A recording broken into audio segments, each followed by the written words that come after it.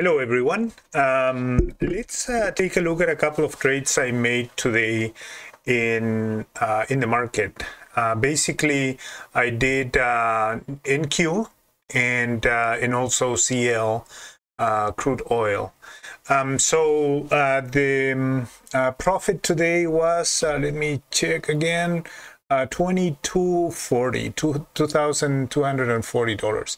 So before I start, let me remind you a couple of things. I trade with Apex. You can find a link to a discount with them in the description of this video. Also, remember to check the setups, the chart setups that I have, and let me point it out that you can. I'm gonna put a link over here so you can check it out and make sure that you visit it if you want to know what is my chart setups there. This indicator right here is the MQ momentum, and in the video description you can see that you can easily replace it with the MACD momentum indicator. So with that, let's start reviewing this. So ES, first of all, I have to say that today wasn't a good day for me in terms of the day, the time of the day that I traded, just because I was busy doing a doctor's appointment and stuff like that with until about 11:30 to 12. So I missed all of this action here. This one happens overnight, so you see that this move, I'm gonna put this one in yellow instead.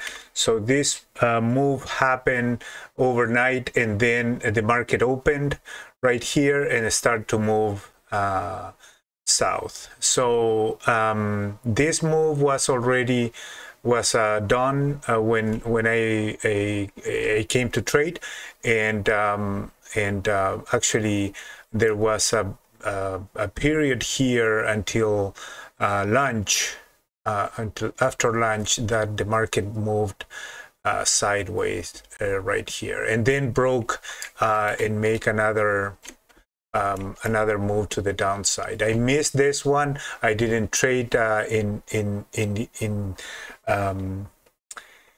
ES, but you can tell that through if you see the anchor chart, then you'll see that there was a very nice move to the downside during the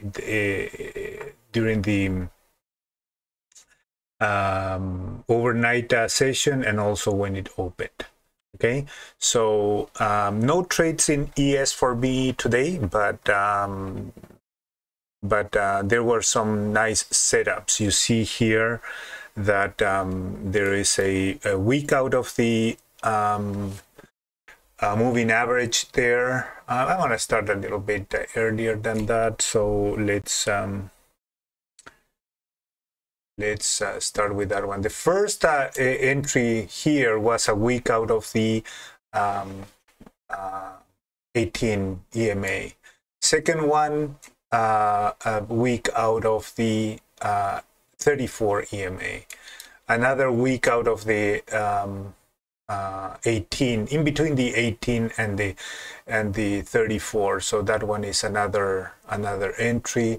Then this one is a little bit, it's kind of touching the 18 EMA, but this one here was another entry that probably could have been profitable for at least one contract. So two trades in the morning session, and then there is a week out of the cloud right here, right? So that one is a good one. And also, if you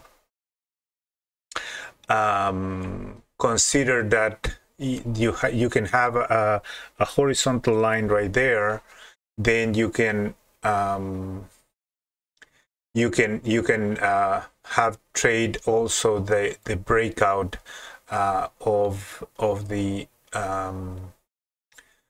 this little channel right there. So that little channel would be this one here, right? So you have the breakout off of that channel. It made an attempt right here, but it didn't go through, came back, and then broke finally right there. So big move. I mean, it was a big move to the downside. And if you see my video of market analysis that I made on Saturday, you can, and I'm gonna put again the description, I mean the link over there for you to look at it. You can tell that there was it was kind of expected that ES would move to the downside. So let's see NQ. NQ here. There's one trade I made, and the entry for that one was let me move. Yeah, that one is fine. So it was right here. So let me open. Okay, hold on. Let me open this one. Expand it a little bit so you will see the trade. The entry was right there. The entry was actually in that candle right there, in that brick, and then first target there, and second target or stopped out of the second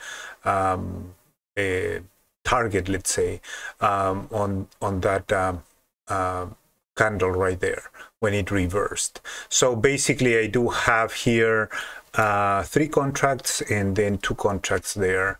So you can see the description or the link. I'm gonna put here the link because I over there you will see how I did the trade. I published earlier today that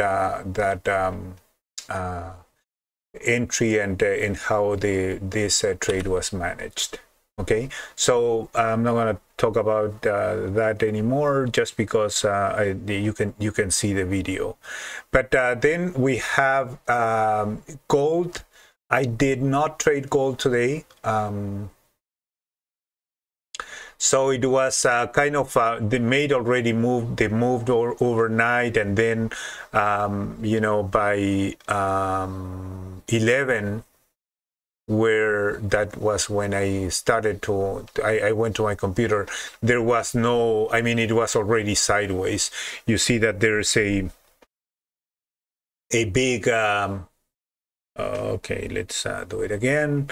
There is a big channel right here, but it was failing to do the higher highs or to explode to the upside right here. So by the time I got to my computer, you know, the price was moving in this sideways direction. No trades for me there, and you can tell that you know, if you see the 30 minutes chart, there's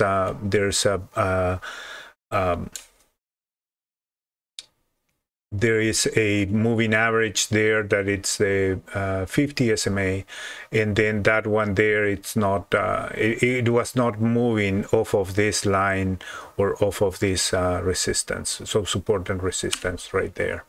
Okay, so no trades in gold. If you were trading in the morning, then the good trades have been right there. So that one there is a week out of the 50 SMA, and then there's another here that it's a excuse me, this is the smooth 50. So 50 SMA of the 50 moving average, and then this one here, it's a week out of either the cloud. yeah, I would say the cloud, but also the week out of the Ichimoku cloud. So that one would have been a good trade as well. But after that, nothing actually, nothing there. Okay, so let's look at crude oil. I did plenty of trades in crude oil today. So let's review that. Seems that I don't have the price activated, so let me go there and do it. Text and market. Cancel, where are you? Oh, I'm in a different day. Sorry about that.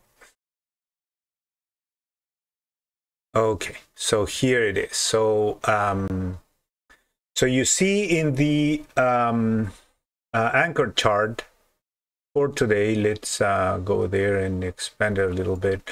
So you see that overnight, I want to move it a little bit more. Overnight there was, let's look at that. So overnight there was a move to the downside right here, and then another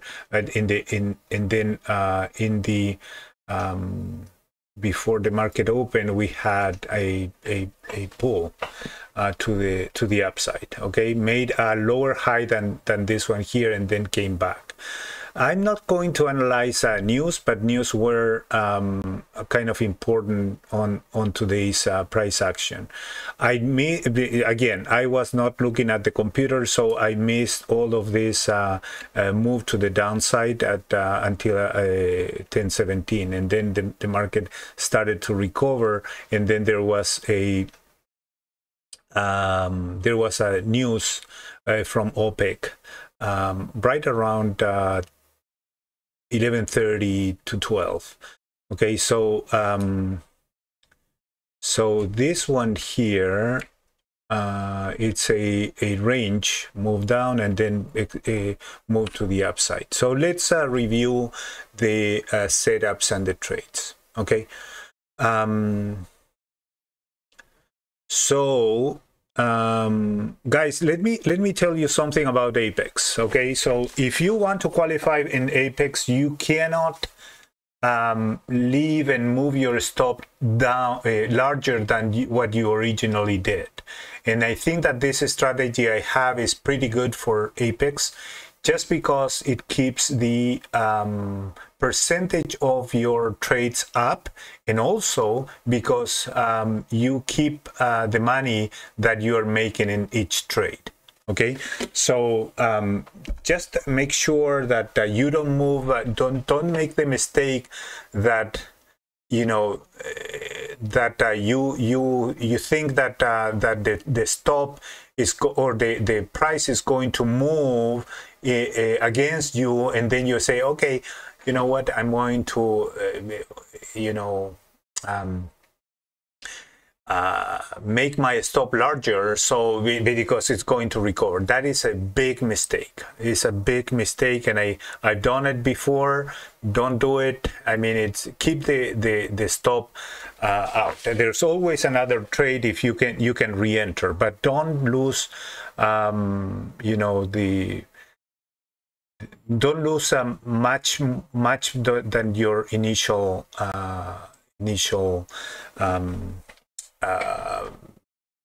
stop loss.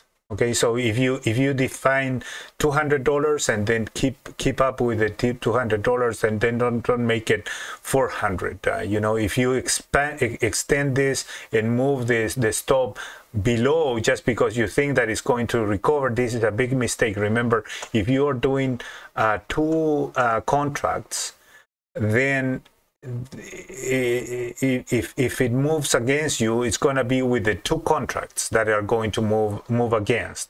While if you're targeting a target and then a runner or a second target, then that is only one contract that is going to go up. So be careful with that, and don't do these mistakes. I'm telling you because of experience.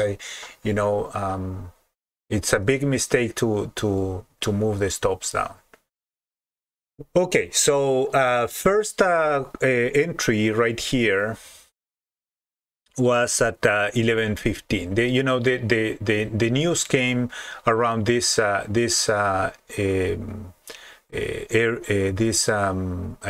right here, 11:30 or something like that. So I entered the first trade. Let me expand it. I always want to expand it. Okay, so let me expand it here so you see there's two losses right there, right? That there is one stopped. The first one was stopped out. The second entry was stopped out as well. And then now, why did I enter it? Because of the 30 minutes opening range.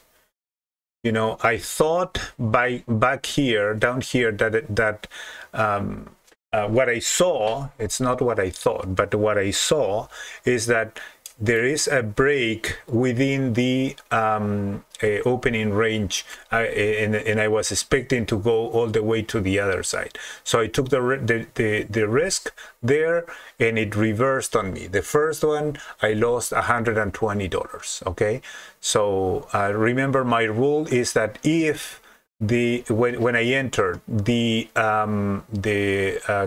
break comes against me, then I'm exited once it closed. Okay, now second entry was that one there. It's better if I put it so this candle here is the second entry, and then I was stopped out again, this time for $280. So in between the two of them, I am down now $400 in between the two trades. Okay, now you know, I thought, okay, now it lost it.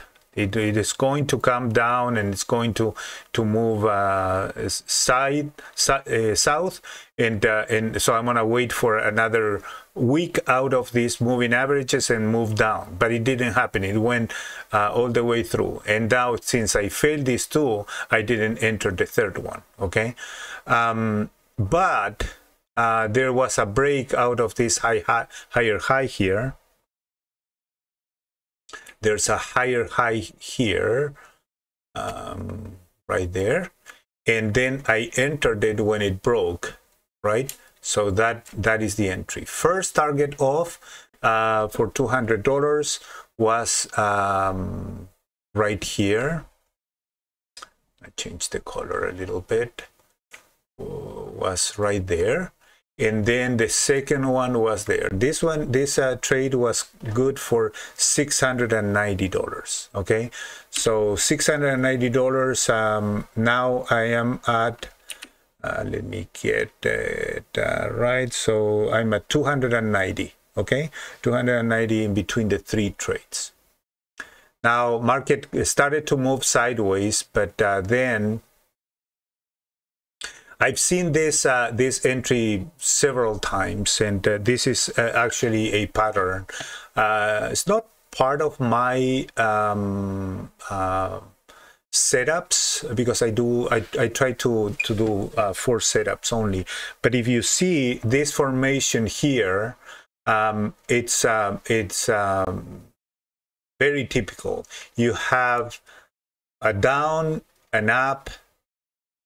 I'm not going to do it with this. So let's do it again. So you have down, up, down, and then up. This one here, it's breaking, and it's called a failed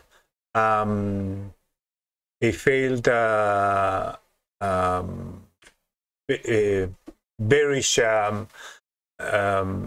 entry. So it's a second leg to the upside. And then I took this one when it broke. Let me expand it again so we can see it better. So the entry is right there. I took it right there when it confirmed after the second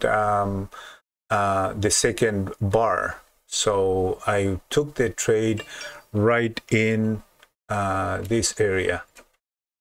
Let's see, right in this area, right there. And if you see, it's one tick above this candle, so it's right there where I took it. And then first target off was at 88.65 for $200, and then the second one came off right here, a little bit above the other one. So that one was for $270. Now in between the four trades, now I'm at $760.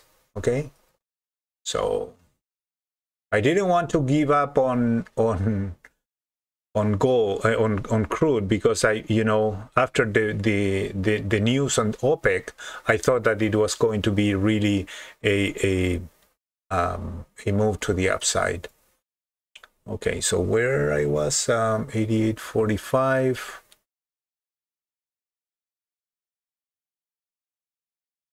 88.32. 88.45, this one. Okay, so that one there, it came back. And now I took this one here, thinking, okay, this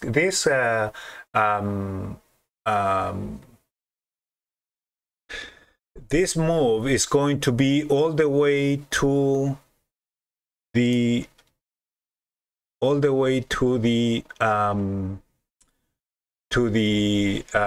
opening range, the upper side of the opening range. But I was wrong, and this is what I'm telling you, that you have to keep your stops tight, and you have to keep them and don't enlarge them. I trailed this one, so when it comes back and hit the and give a reverse candle, I'm out. Okay, so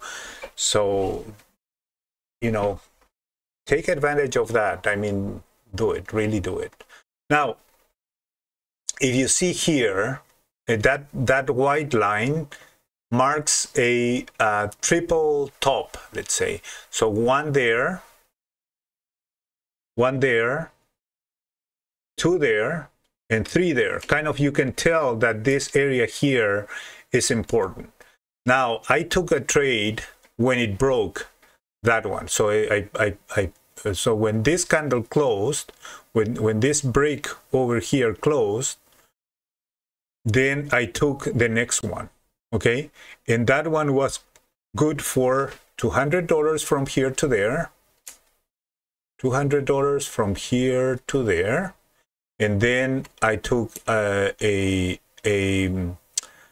profit when this one on the stop, when this one came back. So you see this one, this brick here had a tail and then came back. I'm out. Okay, I'm not going to gamble to see if this is going to support or not. I'm in the trade, and then I'm out of the trade. Again, I took another week out of the for the 18 EMA right there, and then that one was good for another $200 there, and then another $200, $210 over there. Okay, another week there, and I took that trade over here. So at some point right here with this trades, I'm up, let's see, $1,300 there, and then I gave away because there is a congestion area. This opening range upper side serve as a resistance, so you can tell right here in this area that there's a congestion, and it's all around the opening range upper limit. Okay, then came back, and I was not bearish in crude, so I wait, and then I saw this one, that it was coming out of the moving, the upper range of the upper range of the opening range. And then I took that entry right there, right there, and then I was wrong. And again, I know that I'm bullish, but if it reversed on me, I'm out. Okay, I was out there with a stopped out. Okay, then another again took this entry here, right? Took this entry here, right in that area. Let's see here. Didn't market. Let me go and okay, so it is trying to break out again, and then one target was good and the other one was break even minus something, probably break even, right? Maybe a couple of points there, or a couple of ticks. And then I saw now the in this area here, I'm gonna mark it, leave the line right there. Okay, and now you see when it broke again, I took that trade. Target one again right there for $100 this time. I was actually looking at the lower size bricks, the 2, 5, 10. Okay, my entry on a crude is actually the 4 Renko, which is you see I have them defined right here. It's 4, 10, 20. That is the one. But the small one is the one I use is 2, 5, 10. So I took $100 profit there and then came back down, so $100. That one, it was kind of a break even minus a little bit. Another entry here, another week out of the moving average right there, and I took it. That one was good for one, or let's see, 89.89. Let me review that. 89.89. So that one was stopped out. So I was stopped out of what did I do here? Entry at 89.89. And I was stopped out at 89.77. Yes, so it was a loss. But then I re-enter, and I re-entered there. I re-entered there, and this one was good for one target and then one break even. Okay, and those were the trades I took. In total, I made in crude oil, I think that I reviewed them all, but you get the idea. So it's $700 total. Probably I missed a couple of them because my screen moved out. I'm sorry about that, but you know, I'm gonna leave it there.